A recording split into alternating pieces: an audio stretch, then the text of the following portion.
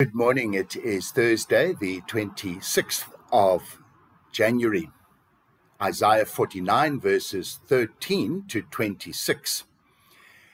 And I was struck in the reading today by looking at verse 15. So Isaiah 49, verse 15. And it reminded me of a discussion I had had many years ago with some ladies in a shop that I had gotten to know quite well. And part of the discussion really was the love that God has for us. And they drew the analogy and said the love that God has for us, for them, is the love that a parent has for their child.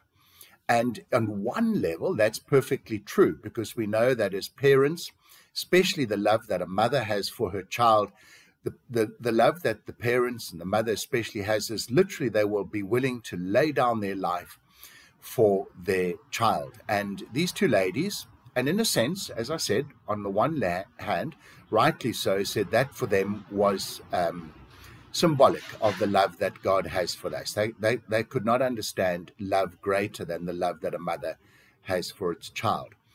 And I pointed out to them that Isaiah says that it is possible that a mother may forget and lose her love for her child. And they were astonished and said, no, that was a mistranslation and didn't exist. And so we had to bring out the Bible, as it were. And here it is, Isaiah 49, verse 15. And God speaking through the prophet Isaiah, and again, I paraphrase, is, can a mother lose her love for her child? Is that even possible? And that's the rhetorical question. And then Scripture goes on in the second half of verse 15 and says, well, yes, it may just happen, but the love that God has for you is far superior, far greater. In fact, the love God has for you will never cease. And, we had to point out to them, so just to go back for a step, there is a bit of a parallel verse in Psalm 27, verse 10, where it talks about, even though I may be the love that my parents had for me, even though my parents may forsake me, I think of the actual words of the psalm, even though my parents forsake me, yet will God continue to be with me. And I said, it's not criticizing the love that mothers has. It acknowledges, in fact, it holds it up as an example, but it's saying even if taken to the nth degree, it is not impossible for a mother or parent to lose the love they have for their child. And it's saying this high example of love is still seen as being something that could fail in comparison with the love that God has for us. And I wanted to really just talk about that a little today, as I have done already, to say this is the extent to which God loves you. If you are a mom or parent and you think it's impossible for you to lose your love for your children, then know that God's love is even greater still. So how great then is God's love? And that's the love God has for you.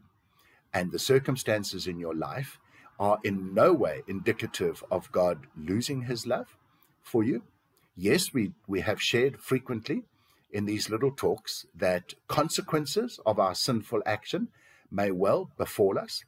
And even sometimes we get, splashed by the consequence of the evilness of those around us. I just think of South Africa at the moment with all the load shedding. You'll hear I'm talking a little faster than normal because we've got load shedding imminent and I need to get this talk finished and uploaded.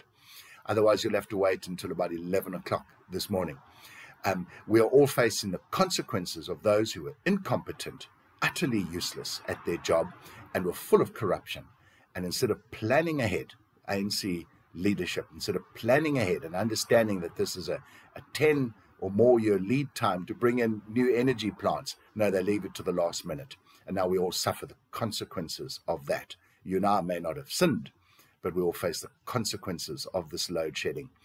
And so remember, the love that God has for you is beyond comparison. There is nothing to equal it, which is an interesting thought, because if God is just so supreme, is there anything greater than grace, effectively, in a nice little theological argument? Probably nothing greater than grace. This is the relationship our God has with us and wants to have with us, and it's all up to you and me. Do we want it? Do we go and seek it?